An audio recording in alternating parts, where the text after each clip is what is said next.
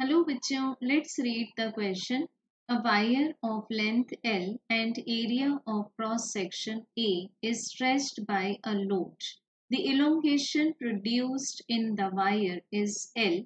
If Y is the Young's modulus of the material of the wire, then the force constant of the wire is. So बच्चों इसके लिए हमें सबसे पहले consider करना है that what is the meaning of the force constant.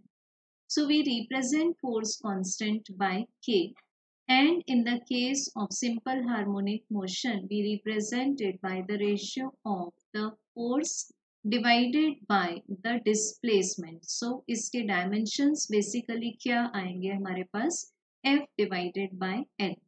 और जब हम बात करते हैं इलास्टिसिटी की जिसमें हम एक वायर में इलोंगेशन प्रोड्यूस करेंगे, सो इस केस में फोर्स कांस्टेंट की वैल्यू होगी the load that is the applied external force divided by the elongation. सो यहाँ इलोंगेशन प्रोडक्शन का आंसर क्वेश्चन में दिया हुआ है हमें एल. सो बच्चों सबसे पहले हम चेक कर लेंगे यंग्स मॉड्यूलस का basic formula. So this is stress जिसमें कि हम लॉन्गिट्यूडिनल और टेंसाइल स्ट्रेस की बात करते हैं डिवाइडेड बाय लॉन्गिट्यूडिनल स्ट्रेन. सो बच्चों एक वायर कंसीडर कर लेते हैं.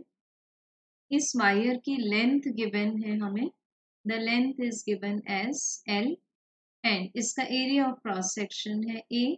और इस पर हम एक जब लोड अटैच कर देते हैं, let that load is F. ठीक है, एफ है तो वायर में इलोंगेशन हो जाता है जिसको कि शो किया गया है क्वेश्चन में एल से, which can be treated as delta L.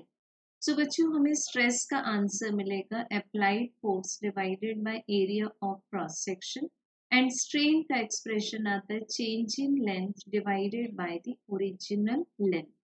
तो हमें बेसिकली किसका किसका रेशियो लेना है, फोर्स एंड इलोंगेशन का.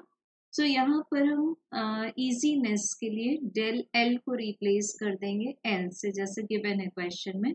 सो हमें राइट साइड में मिल जाएगा F divided by L and बच्चों लेफ्ट साइड में शिफ्ट होके हमें क्या मिलेगा यहाँ से बाय क्रॉस मल्टीप्लाई हो जाएगा एरिया से डिवाइडेड बाय द लेंथ.